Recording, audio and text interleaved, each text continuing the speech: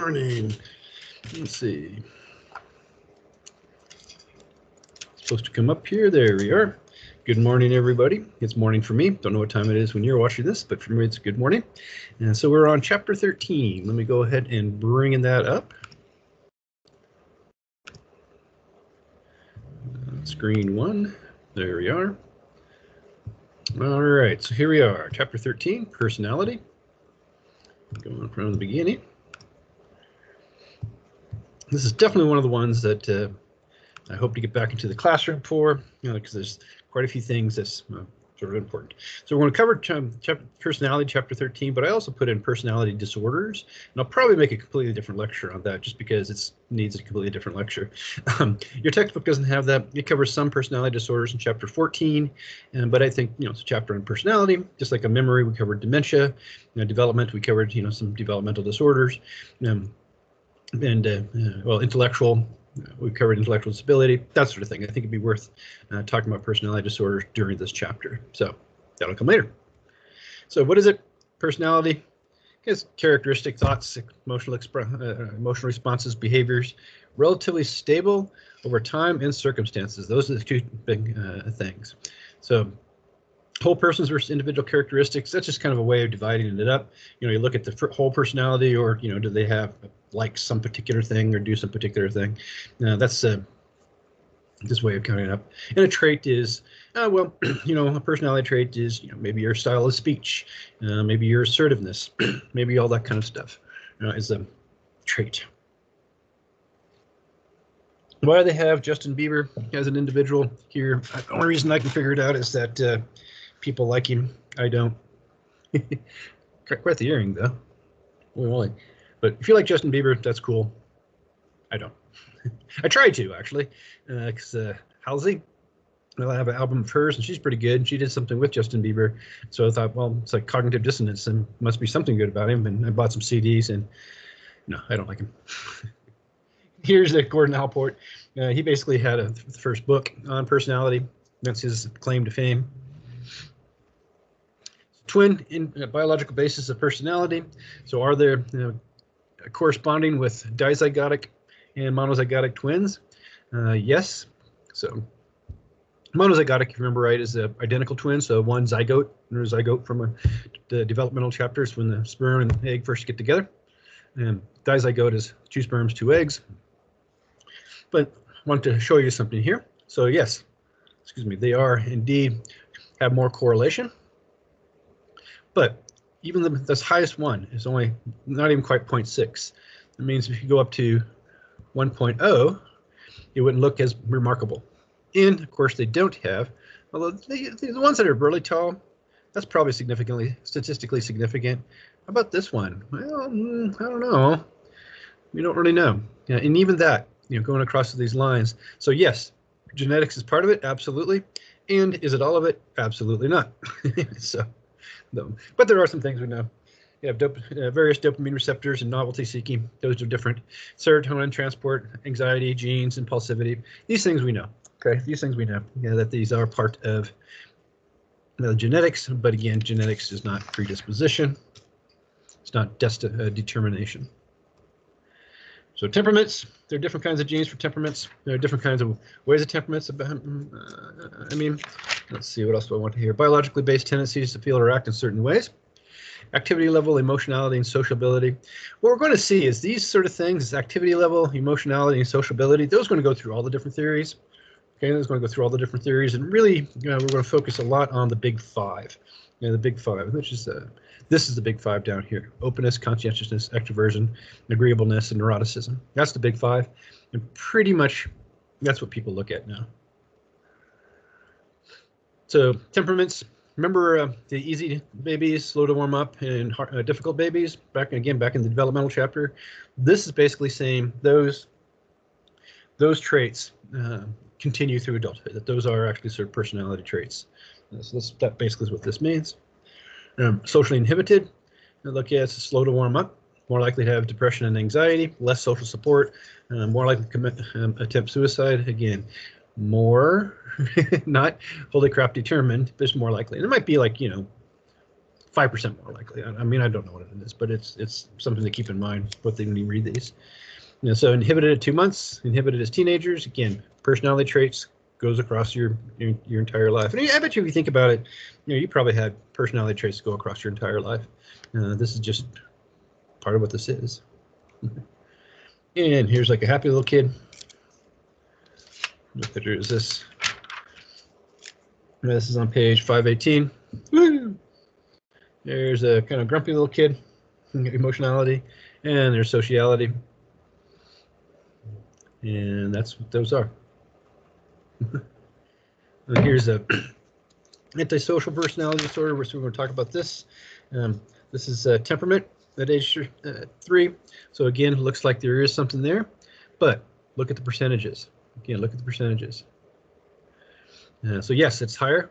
Goes from, what, 7 approximately to, maybe 15, a little less than 15. So double.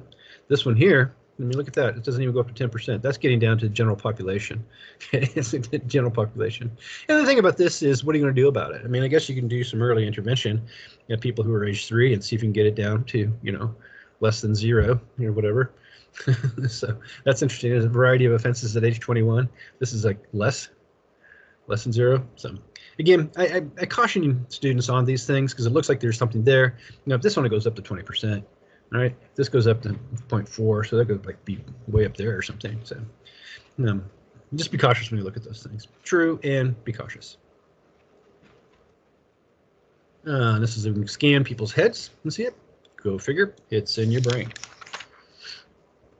So some various theories of personality. This is more historical, actually. So I'm just going to kind of breeze through them. I want you to know the sort of basics of them, but they don't really, I mean, people still use them, I suppose, but not really that extensively. The personality theory. Freud, I talked about Freud some. He had this idea of the 3, the ego, id, ego, and superego. Id is all the, desires of expressing life forces, all that kind of stuff. Superego is no, you can't do all that. And ego tries to mix them all together, somehow get them together. And by definition, the id is completely unconscious. So how would you measure that? Okay, speaking of science, how would you measure id if it's completely unconscious? So, but these are sort of part of this theory. Id, superego, and ego, talked about that as well. So know the different principles they act on. You want to have pleasure, can't have it everywhere. And there's Anna Freud, who came up with the defense mechanisms.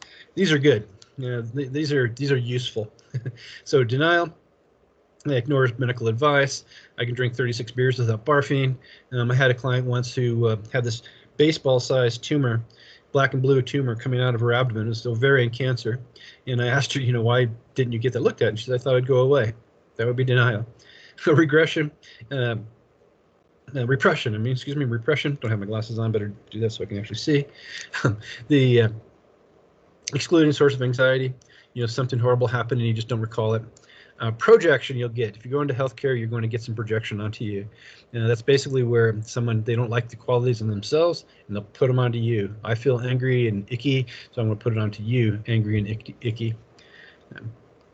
Reaction formation, warding off uncomfortable thoughts by overemphasizing its opposite. I have kind of a crude story that I put with that one, but well, I tell it all the time, so I might as well keep telling it here, right? Have you guys missed out on the stuff in my stories?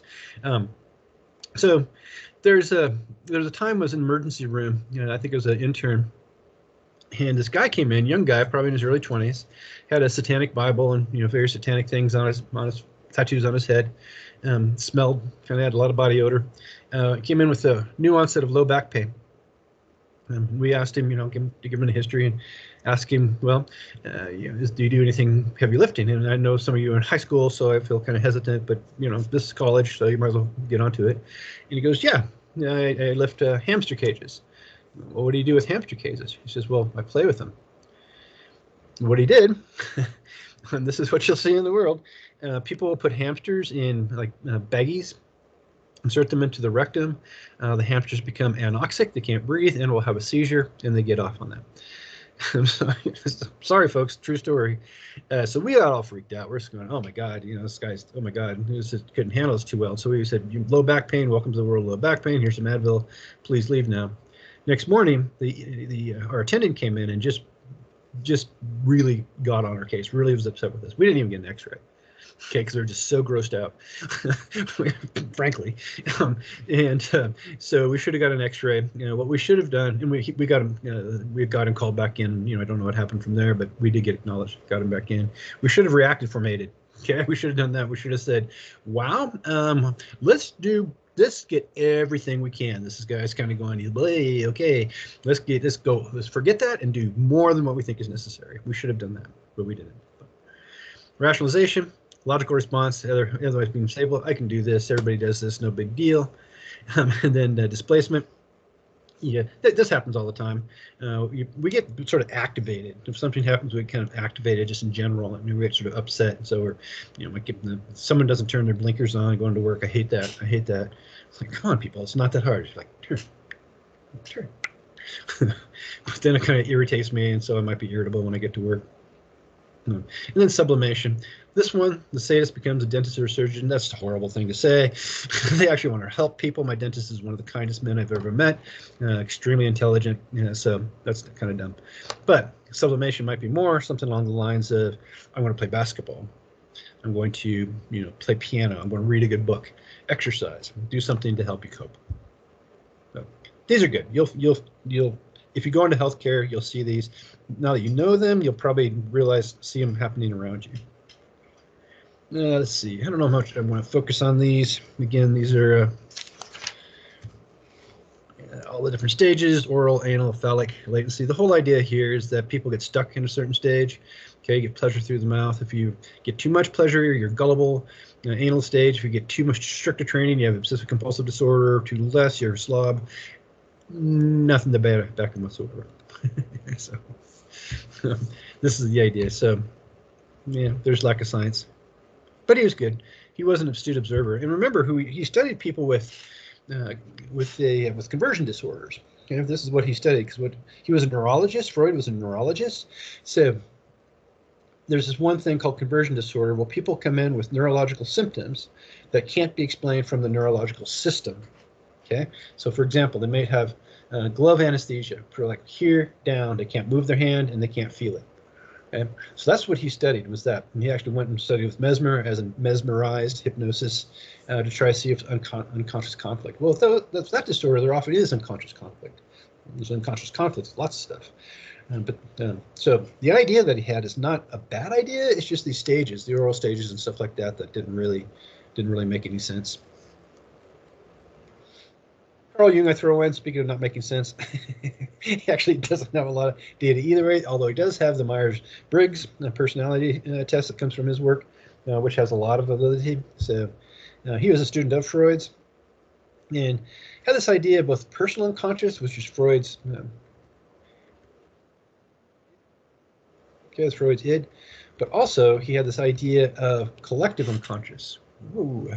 That we have things that are unconscious that are just through the species, so mandalas, we have a picture of those coming in. The hero myth, where someone born of meager means gets taught by an elder, rises above and brings something special back to the population. Harry Potter, Luke Skywalker, all those sort of things are common archetypal stories.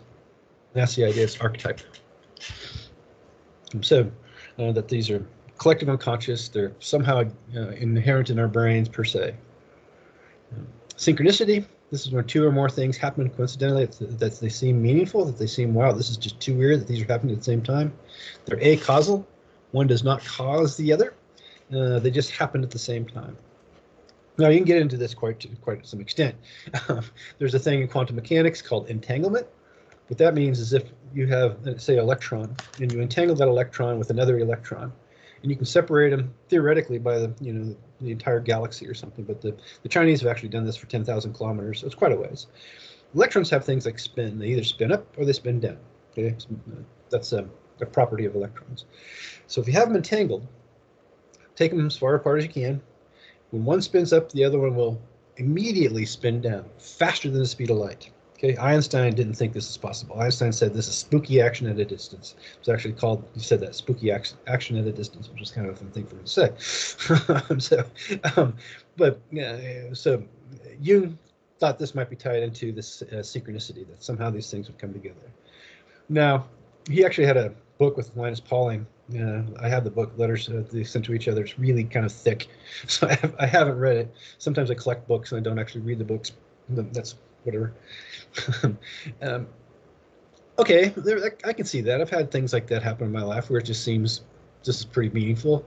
Now, but the other thing is, if enough things happen, okay, if enough things happen, which lots of things happen, every now and again, two of them are going to seem like they're connected, even though it's just random things.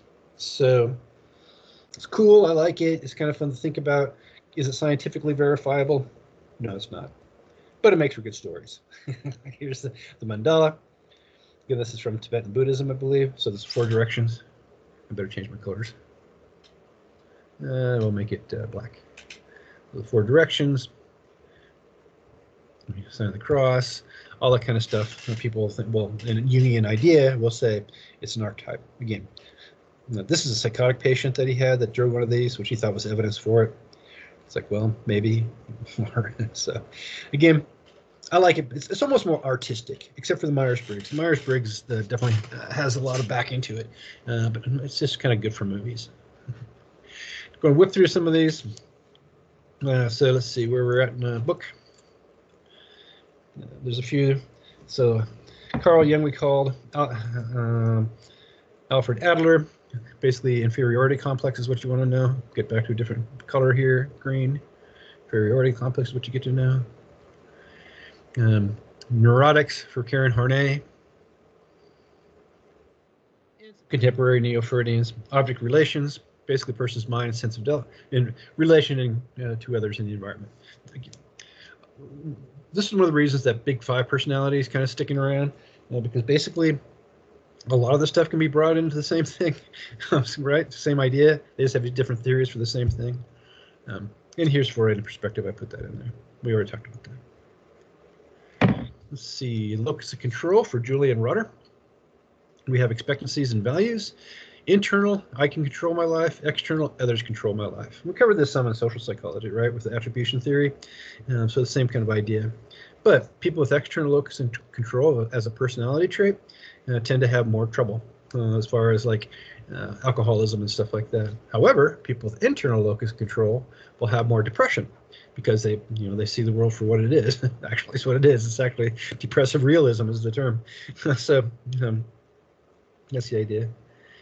George Kelly, constructs. This is schemas. Again, schemas come back to that. We experience the world and then we view it through that. The schemas and personality. That's what this is. Bandura, we had that. Person's environment, characteristics, behavior itself. Bandura is kick the crap out of the bubble doll. Okay, what's going on around you, who you are, and they go back and forth. Reciprocal determination, the environment and personality. I guess something like that. Yeah. How about arrow? Arrow. They influence each other. And we're sweeping things here that I want you to kind of know about. And here's some pictures from your textbook. Expectancy, Julie Rotter. Then this person had an internal locus control, studying in her dorm room, or perhaps her bedroom at home. And here's the Banduras, environment, behavior, personal factors. They all go together. They're pretty happy, this group of people. And humanistic, Carl Rogers, self-actualization. The idea here is that if you have unconditional positive regard as a child, okay, that your parents loved you no matter what, that you can be a fully functional person. Okay, that means you have a meaningful life, good relationships, all that sort of healthy, that kind of thing. That's his idea. Motivational interviewing is a type of psychotherapy that comes from Carl Rogers' work, and it's been shown to be quite effective for a lot of stuff, actually, diets, substance use disorders, etc. So a lot of different things. So it's pretty cool. Let's see, what else do I want with him? Oh, unconditional positive regard. This is the You love the kid no matter what. That's the idea. Rudolph the Red-Nosed Reindeer does not have unconditional positive regard. He had to have his shiny nose guide the sled, the sleigh that day. And so Rudolph the Red-Nosed Reindeer does not have unconditional positive regard. Rudolph the Red-Nosed Reindeer, we love you but conditionally. Here's the positive regard little figure kind of drew on the wall. Hopefully that's watercolors. So personality types. Yeah, here's this more. So traits, do we have, is there a bell curve for everything? Yeah, probably. Whoops, go back. What am I doing? I don't care about updates. Go away. Ah. Hopefully y'all didn't get that. You probably did. That's a squiggle. So big five, scientifically supported, goes across control. They're limited, perhaps everything's limited. Everything's limited, but they use a lot. So openness to experience. You're imaginative or down to earth, variety, routine, independent conforming, conscientiousness, organized, careful, self-disciplined, or disorganized, careless, and weak-willed, extroversion, social, fun-loving, and infectious, retiring, sober, and reserved. So you can see how these definitely sort of work off each other. You know, they're various, different than each other. And when you think about this, you probably can see how it fits into your life. You know people who are like this, you know, because this is it's used a lot. Ocean, extroversion versus introversion, and they're not necessarily one's good versus bad. That's not really the idea. It's just personality traits, okay? And they go across a lot of people. So, psychoticism, let's see. Biological traits, yes, of course they do. Some of these, again, I don't really emphasize because I want to emphasize the things that are cool. So this is, who is this guy? This is Isaac, whatever. He had all these different things here, but again, really look what you have. I don't know what color, I'm just going to use green. So agreeable, aggressiveness, agreeableness, okay? Social, leadership, or, calm, or moody. All these are basically the same sort of idea as these. Okay, so why do we need this? We don't. So, introverts, extroverts. Heard a funny thing that it's getting bad with the COVID-19 when introverts want to see other people. Yeah, it's getting bad. So, here's the ascending reticular system. The textbook talks about this some.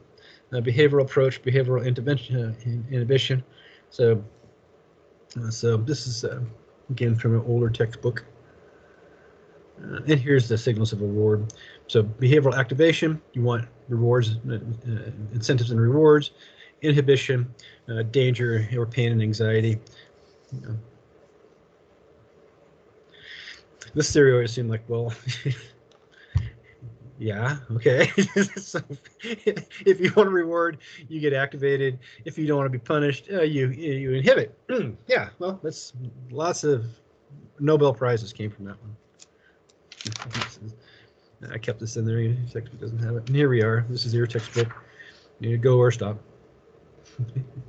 So this thing's part of the situation or part of the behavior. Again, this goes back to social psychology, right? Attribution theory.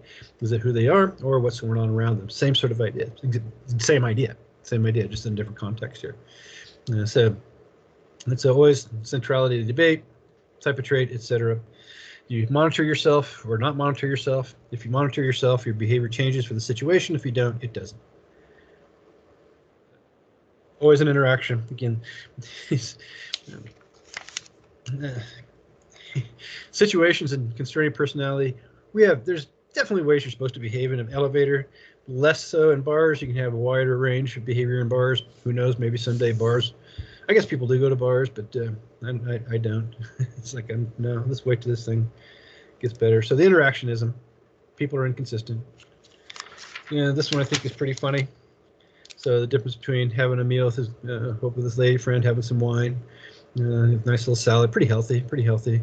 Same guy doing karaoke.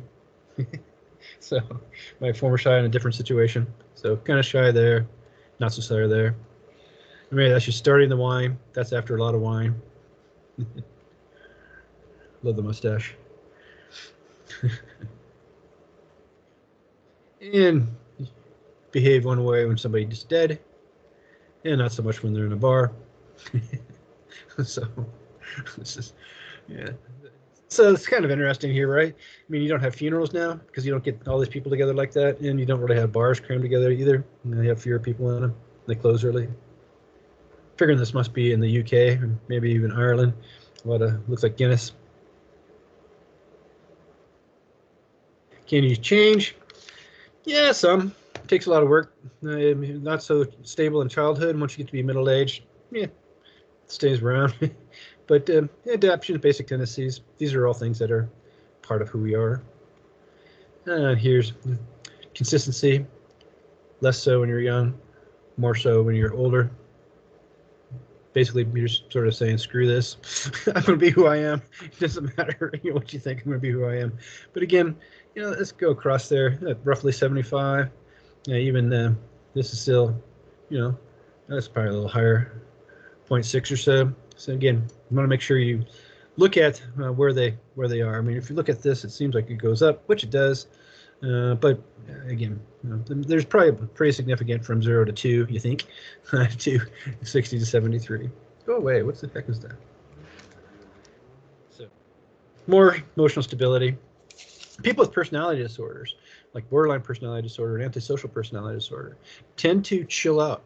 It's kind of an interesting thing. They tend to not be as personality disordered, for lack of a better term, once they get into their 40s and 50s. So it's people get more agreeable, more conscientious. Here's conscientiousness as you get older. But again, this is a really good chart to demonstrate what I mean. I mean, look at this Spanish. Yeah.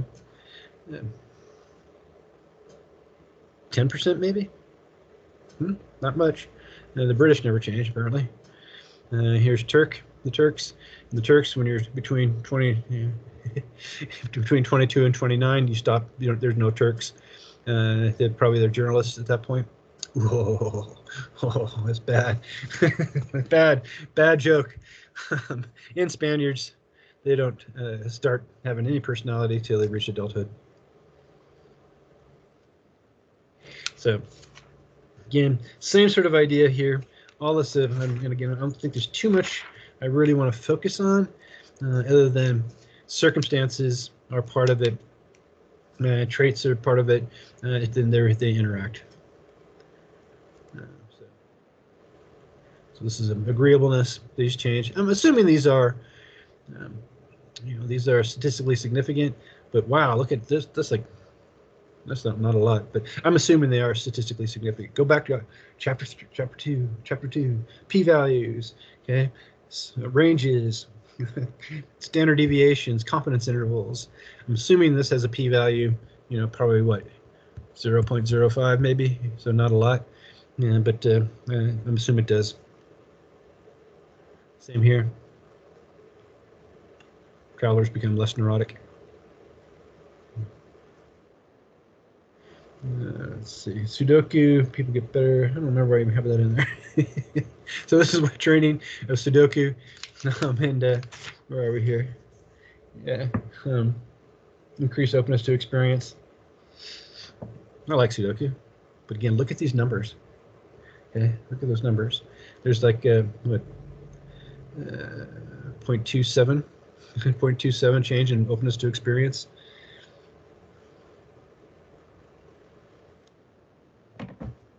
Here's different levels of the oceans across cultures. You can look at the numbers. So there you have it. Here's my bell curves. A lot of overlap here, not much overlap there. This is for psychology in particular, but most things will have these bell curves. And you really want to think about how much is different between them. That's really an important and crucial point, actually. So personality assessment. Idiographic is person-centered. I'm going to turn the heat up in here. It's kind of cold.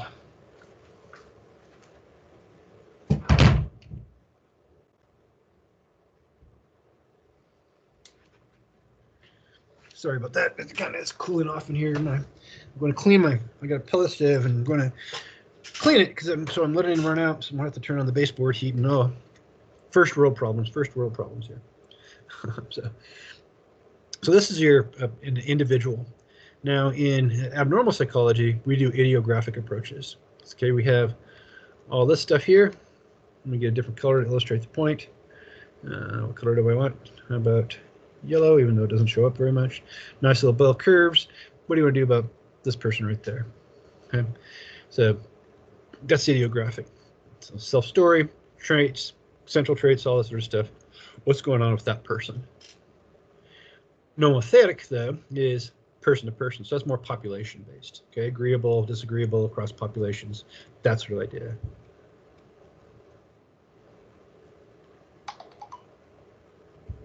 Workers are here.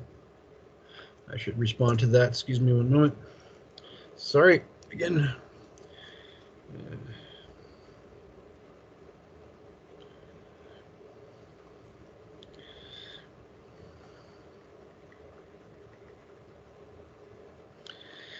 Life goes on, huh? This is part of this COVID thing. I'm here at my house. We're getting some work done on the house. Have to coordinate with my wife, and because the dogs are blah, blah, blah, blah, blah. So anyway, sorry about that. This is a place where in class I would have some fun. We have you do your self-assessment. It's completely unreliable, completely invalid, but it's kind of a hoot. So the idea of projective measures is you project your personality onto ambiguous stimuli. That's the idea. So okay, so this thing comes up, we don't really know what it is, we project it. Okay, and that's your personality. Yeah, motivational traits, poor diagnostic. They aren't great. If they're in the context of a large psychological assessment, it's not just these, but all these other things too, they probably have more validity, and certainly PhD psychology folks would think, they have to say that they have a lot of validity. So I'm probably speaking a little bit out of turn, but so here's a Rorschach.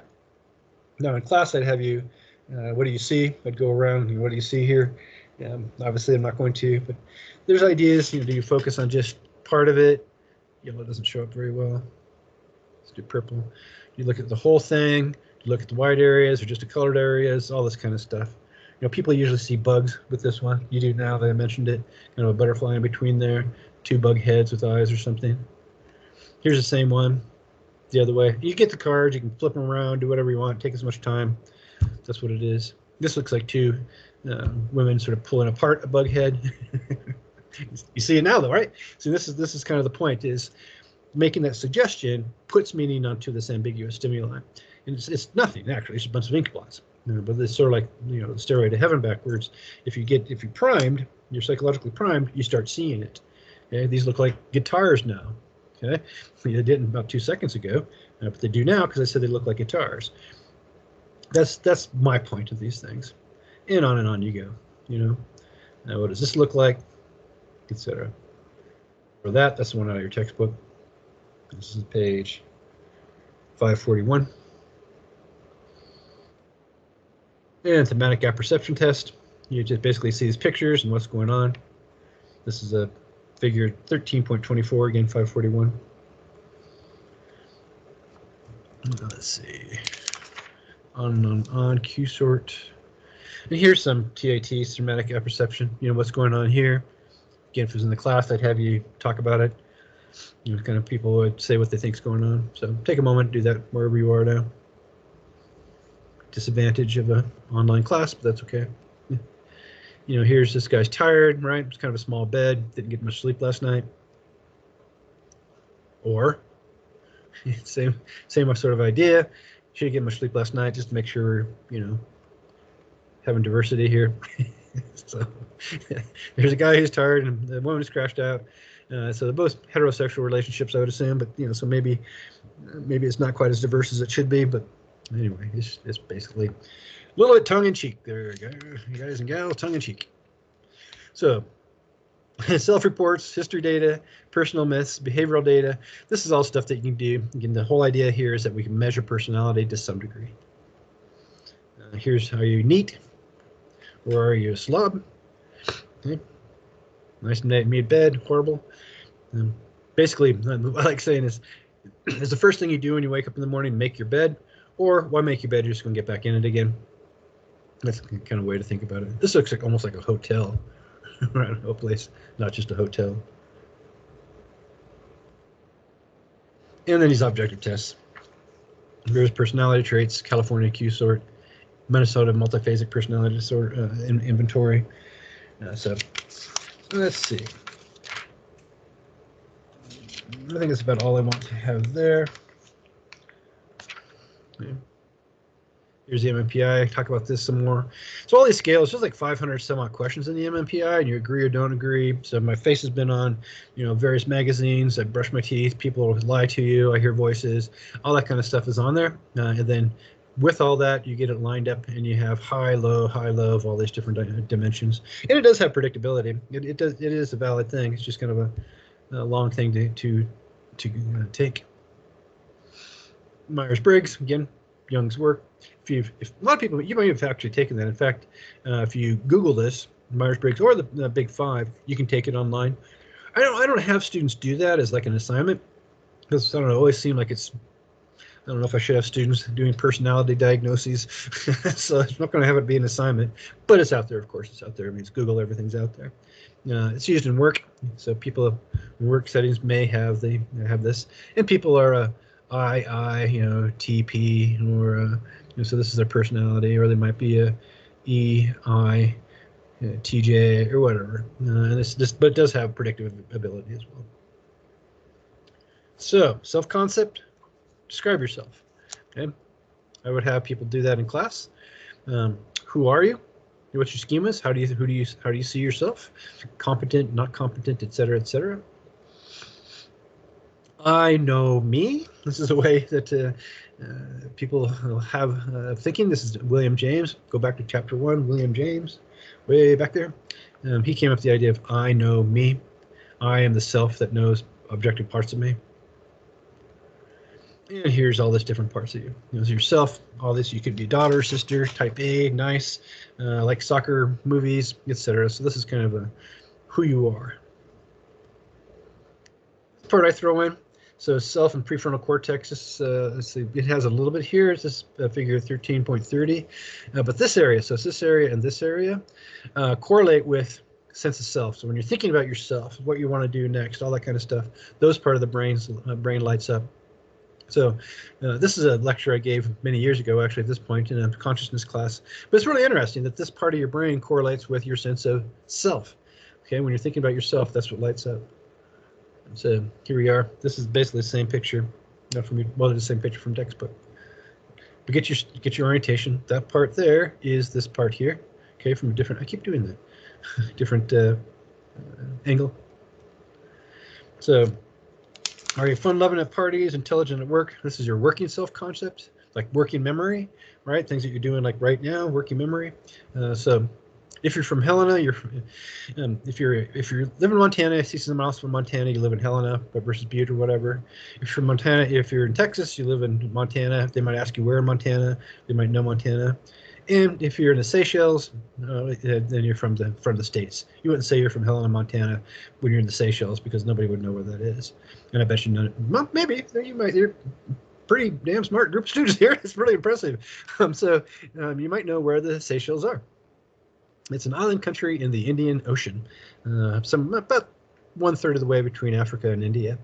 It's sinking because of global warming and climate change, which is sad. They're beautiful. This is one of the funnier slides. Students have laughed over this one. So here's this poor African-American guy. All these women are behind him. I am male. Here's the same guy, all these white people are behind him. I am black. So in reality, he's thinking, what the hell are these people standing behind me? I'm trying to work on my computer here. It's like, so I just find this funny. It's a funny slide. So there's a couple that go across here, right? So this person is this person. This person is this person. This person became, got a lighter skin tone. Yeah, she went down to the other one. But this is just like this guy, she's like, I don't know, this is one of the funnier slides. I am male, I am black. What the hell are these people standing behind me for? I'm trying to work. So anyway, I just think this is a fun slide. So self-esteem, your social regard and your self-esteem, your sociometer. That's this one here. Self-esteem score survey. Again, so females generally have a lower self-esteem. Look at the numbers. Okay, look at the numbers. So, I don't know. Here's your possibility of rejection. High self-esteem. Low self-esteem, you think you're going to be rejected more. That's a funny little thing. So, terror management theory. I don't know if they have that. Let's see. Sociometry, life outcomes.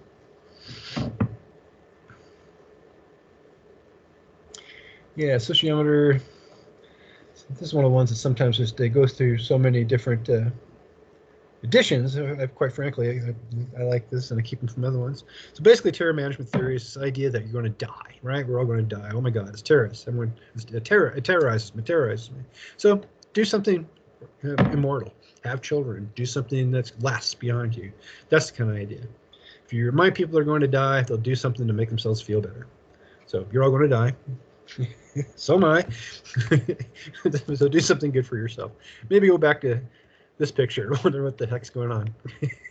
Poor guy. He's got good posture, though. You got to give him that. I mean, that's like really good posture right there. I don't have as good posture as that guy. High self-esteem, you'll definitely be happier, of course. Weakly related to objective outcomes, though. Violent criminals have high self-esteem. Well, of course they do. Why would they not? Screw these other people. I'm going to beat them up. So here's the dark triad: narcissism, psychopathy, Machiavellianism, very oppressive, but to make money, their leadership and political success, and that's something. So they have American Psychopath. This is Christian Bale. Actually, was a pretty good Batman, I'd argue. I think he played a pretty good Batman. So that's the dark triad of personality. Let's see, mental self-concept. Self-serving bias, social comparison. These are all just concepts that you get to know. Not much I want to talk about those. Frequency of statements. So past cells. That's not too much more from that. And here's your self-concepts in a culture. Collectivist cultures, we tend to be more well. They help each other more. This is actually probably one of the reasons, frankly, that the COVID pandemic is more contained in the Eastern Asia, China, etc., because they're very much a collectivist culture. And so, whereas in Europe and definitely in North America and the United States in particular, we're all very individualistic.